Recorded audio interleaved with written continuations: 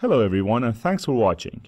This is episode 19 of our MTCNA course, and in this very short video we're going to talk about the identity of our devices. We'll first go over the places where you can find the identity of connected devices in RouterOS, and then show you the two ways used to set or change your router identity. The very first place where you can see the identity of your devices is the Neighbors tab in the main Winbox window, where the identity of all discoverable devices are listed. Also, once you connect to any device via Winbox, the identity of that specific device will be visible on the ribbon at the top of the window.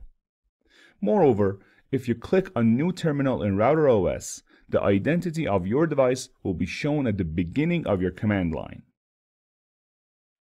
Next, if you refer to the System menu and the Identity submenu, you will have direct access to your device's identity.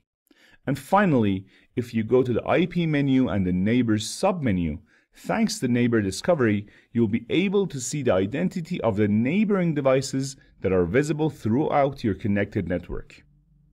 In our trainee router, which is still running on RouterOS version 6, the Identity submenu can also be found under System, and the Neighbors submenu can similarly be found under IP. To change the identity of your router, you can choose either of two ways. You can refer to the Identity submenu and change the name of your router directly from there. As you can see, the identity shown at the top of the Class AP window, as well as the Class AP identity listed in the Neighbors window on the trainee router, change immediately. However, in New Terminal, you'll have to press Enter once for this identity change to take effect. Also, you can use New Terminal to change your router's identity.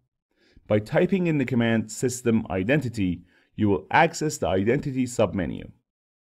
By typing Print and pressing Enter, you can see the identity of your device. To change it, you simply need to type System Identity followed by the Set Name command.